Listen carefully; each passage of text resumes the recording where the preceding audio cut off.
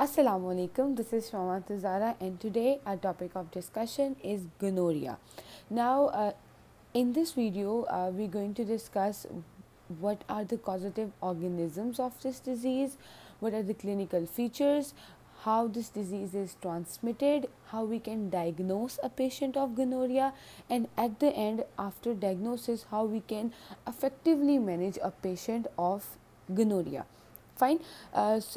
Starting our discussion, first of all, what is the causative organism? So, causative organism of gonorrhea is from the name gonorrhea, it's Neisseria gonorrhea, which is a gram-negative intracellular diplococci or cocci, as someone proceeds by their own, pronounces by different ways. Fine. Then talking about its mode of transmission. Now, most important is that this disease, this bacteria, is transmitted sexually. So, it is a sexually transmitted disease, and how it is when it transmits, then it produces cervical infection. Okay, it can also transmit by transmucosal route or by the receptive anal sex, which produces rectal infection. Thirdly, it can transmit by receptive oral sex, producing pharyngitis in the patient. Fourthly, by these infective genital secretions, when our eyes are exposed to them, or then they can lead to the infection of our eyes, that is ophthalmic infection. And fifth, it can transmit from mother to its neonate, that is her child, during childbirth, through the birth canal, because that is completely infected. So this is the whole of its transmission. Okay, now talking about the clinical features. Clinical features is like how the patient will present to us. First of all, they will be very important sign: excessive purulent discharge from the vagina will be seen.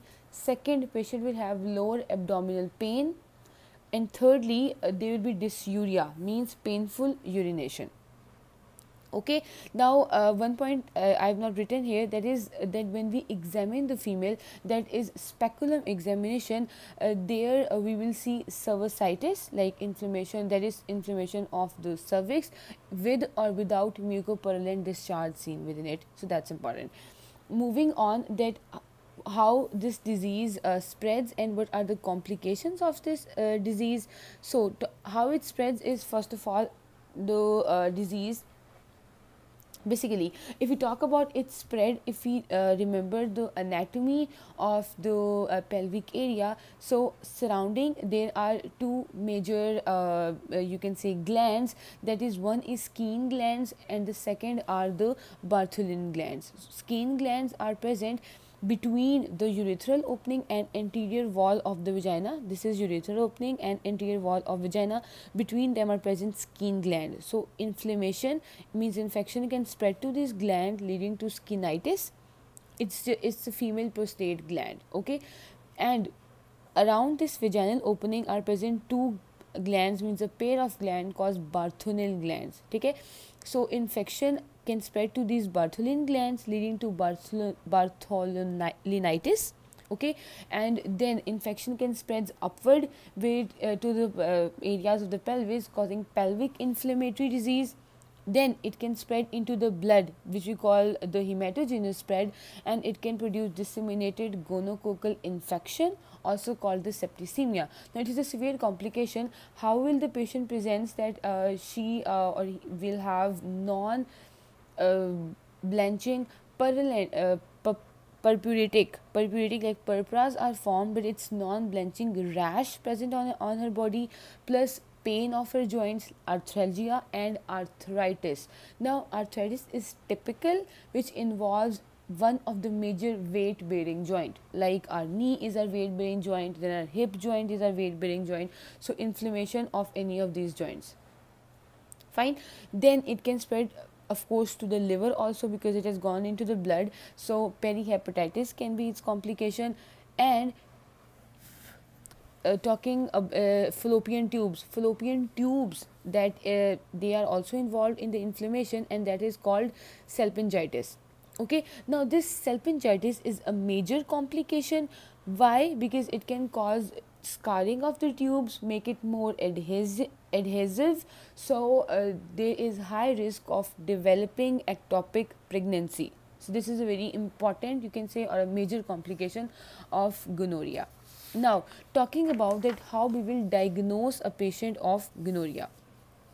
So first of all, testing will be done in all those females who are previously infected by sexually transmitted infections, like they have a history of it, or the females who are symptomatic. We go for testing in those females. Okay, now just to remember the diagnostic points, which is the causative organism, that is a bacteria. So we will perform some test to isolate the bacteria. Since it's a gram negative bacteria, so gram staining is done here. Okay, what we'll see in gram staining, gram negative intracellular diplococci are seen. Okay, second test will be culture and sensitivity to isolate the bacteria from the vaginal discharge and the lesions produced. Third is the NAT test. Now, nucleic acid amplification test, they are most sensitive and specific test for the diagnosis of gonorrhea. Now, since it can infect the urethra also, so urine tests are performed, and in them we can isolate bacteria also, that is Neisseria gonorrhea. Lastly, we'll screen for other sexually transmitted diseases, especially chlamydia trachomatis. Why? Because there is an evidence that a patient can have dual infection of Neisseria plus chlamydia. So by diagnosing it, we can treat the patient adequately. Okay, moving on to the treatment. How we'll treat a patient of gonorrhea? First of all, our ideal regimen is third generation cephalosporins plus azithromycin. So which third generation cephalosporin we prefer? That is long acting ceftriaxone, IM injection 250 mg plus oral azithromycin 1 gram. This is given simultaneously on the same day. If ceftriaxone is not available, then we go for cefixime oral plus oral azithromycin. So oral azithromycin is common in all the regimens. And if the patient is penicillin allergic, means a severe penicillin allergic reaction has occurred in that patient, then the combination is we go for gemifloxacillin plus oral azithromycin or gentamicin IM injections plus oral azithromycin, the same 1 gram. And for chlamydia trachomatis, we go for doxycycline 100 mg, and that is given orally twice daily. So this is the whole treatment that we do in this patient of gonorrhea. So this is all about gonorrhea. I hope you liked the video. If you do so, please like, share and comment my video. And again, it's a request, please share it with all your medical fellows so that Max can avail the benefit from this whole struggle. Thank you so much. Allah Hafiz. See you in the next video.